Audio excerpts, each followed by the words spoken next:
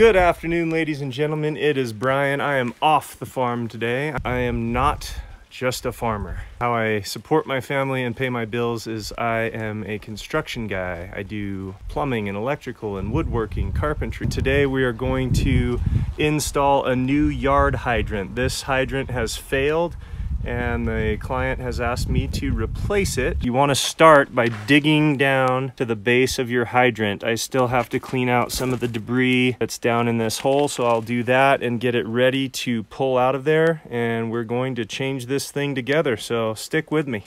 This is not a sponsored video, but I do highly recommend the Woodford, Iowa frost-free hydrants. They're made in the USA. I have 5 of them at my farm and I would not want anything else. They're long-lasting and they do a great job. Let's open this hydrant up and kind of go over the anatomy.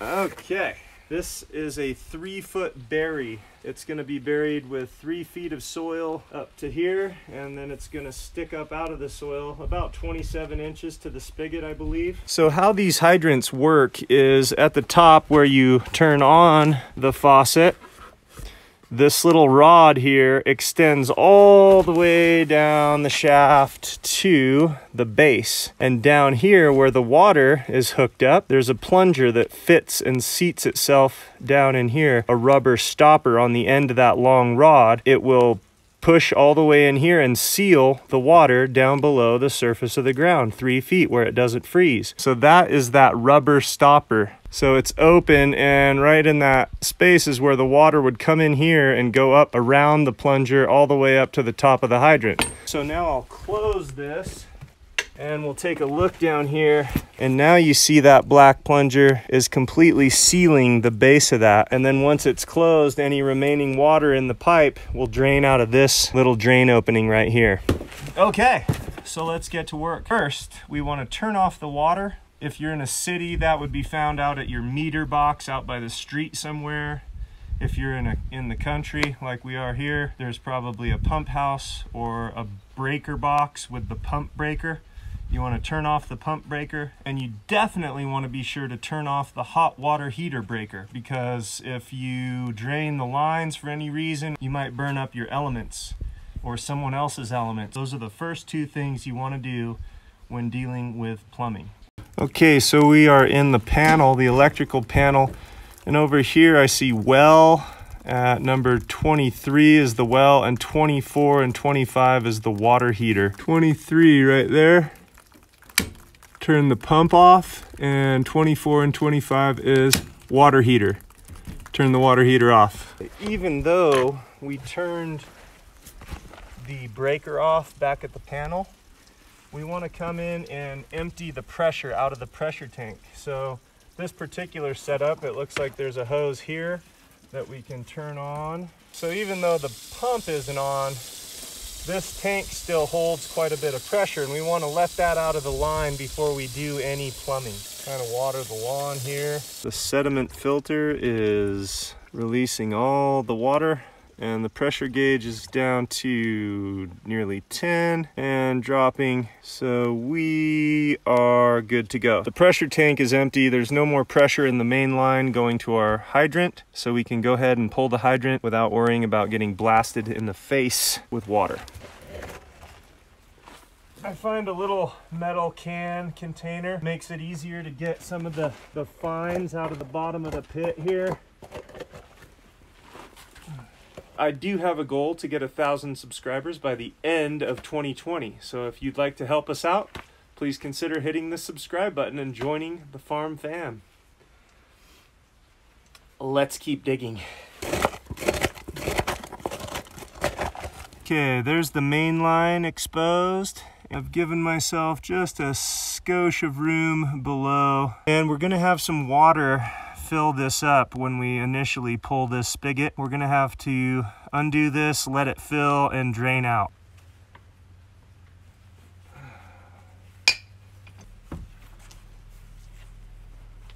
You know, I think it didn't quite, okay. So I would imagine water's going to be coming out of this for a little while We still need to remove the elbow down here and replace all that with new parts. So now we have the hydrant fitting off of there. I still need to get that 90 off of there. So I want to hold tension on my main line so I don't loosen any pipes on the main line seam. And then I can loosen this street 90. So this will take some practice if you're not used to it, especially when using these massive pipe wrenches. See if I can go to a smaller wrench here. And being so deep, it isn't the easiest of scenarios. Oh, a little treasure just dropped in. Alrighty, there we go. All clear. Good deal. Okay, got it. I'm just gonna use the back of my glove because that's all I have right now. Make sure there's no debris. And I will add a thin layer of pipe thread compound. A great plumber showed me this trick. You put a little pipe thread compound on there first. I'm hoping you can see that and you're not staring at my neck or something. You want to wrap your Teflon tape, and that pipe dope helps hold it in place, and you're able to wrap that easy. Spent many an hour trying to keep my Teflon tight on a pipe end. The next thing we will do is get our street 90 buttered up here. 1 revolution, 2 revolutions, 3 revolutions. And I'll just kind of go around that. Now having that on before we're down in the hole just makes it a little easier. Now we can come on down in here.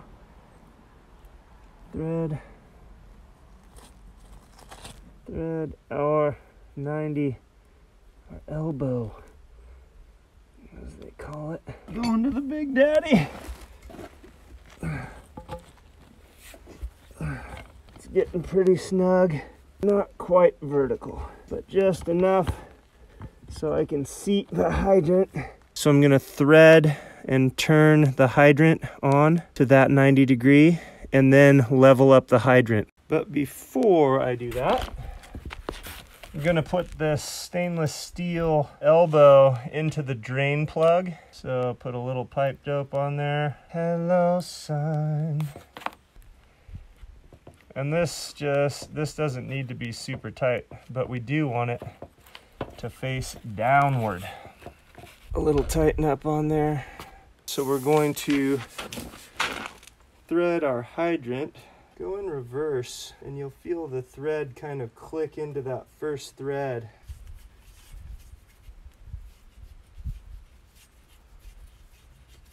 That feels good.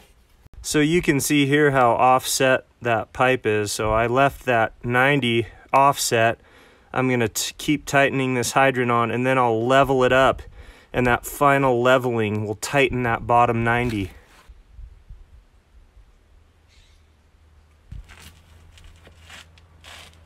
Okay. All right. Oh yeah. That's great. Okay, perfect.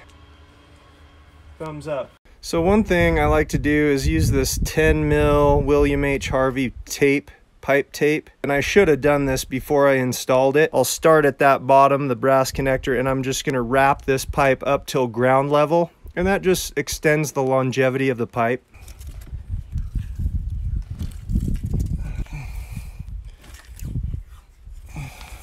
Just above ground level. Put a couple finishing wraps and then a big break. Oh, that's tough stuff, boy. What I like to do on all my yard hydrants, I'll cut the top out of this bucket. I'll cut a little horseshoe shape out of one side to fit over the main line coming in, and I'll fill this with gravel right down around that drain elbow down at the bottom of the hole. So that'll be filled with gravel. There's no way any sand or sediment can backfill that drain plug, and it'll always drain into this big bed of gravel. trick of the trade, just for you subscribers out there. Man, I wish that was topped with just premium ice cream right now. I'd just be... So I'm just gonna cut a little horseshoe shape out of there. Leave a spot for the main line to come in. You always want to cut away from yourself. Don't hurt yourselves. Now hopefully this sleeves down over like that. And we're gonna fill this up, this cavity, with gravel.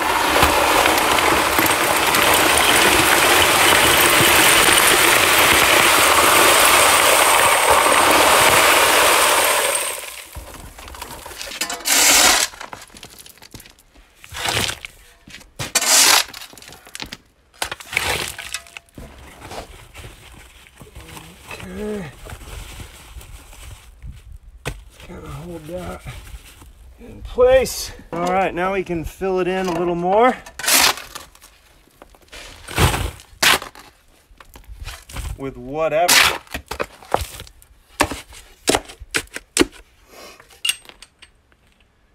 A little more. Okay. I'm gonna drive 2 pieces of rebar in under the slab this way and as close to the pipe as I can. And I'll drive another one back here into that soil that way. So you're taking up a lot of the stress from opening and closing your frost free by pipe clamping something like a concrete stake or a piece of rebar in the soil, clamping that to the rebar. So you get a nice strong connection there. Let me show you what I mean.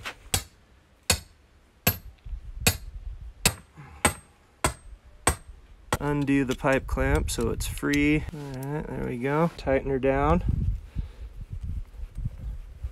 If I pull on that, there's very little lateral movement. So when I'm pulling on the handle, most of that movement is going to be taken up by this rebar. So that is a really nice little trick of the trade. If you appreciate these tricks of the trade I'm showing you, hit that thumbs up, subscribe to the channel, and get ready for more videos, because I'm not stopping people. If you can help me, by all means, hit that button. But only if you like what I'm doing. I mean, don't fake it. This is real life, guys.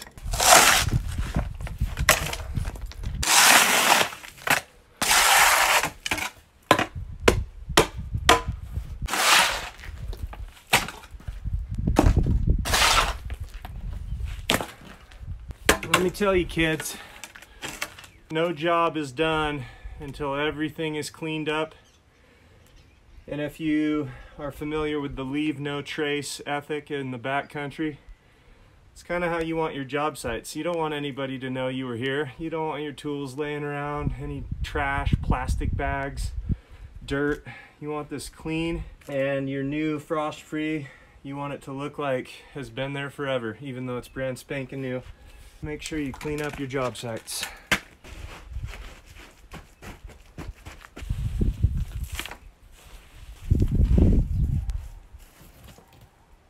Here are the cranes. All right, team, that's a wrap. Thanks for joining me for the yard hydrant install. I hope you learned something. Some of those tricks of the trade, that'll go a long way to keeping your hydrants running for a long time. So hopefully that helped you. If so, give me a thumbs up, leave me a comment, and please consider subscribing to the channel down below. Subscribe. Thanks again. Shaka. Oh, baby. Okay. She is looking good. I don't really like how the water drains back against the house. Maybe I'll fill that in, but with this slab here, it's a little difficult to do anything, but we can grade that a little back here and maybe make a trough to drain out to the lawn or something over here.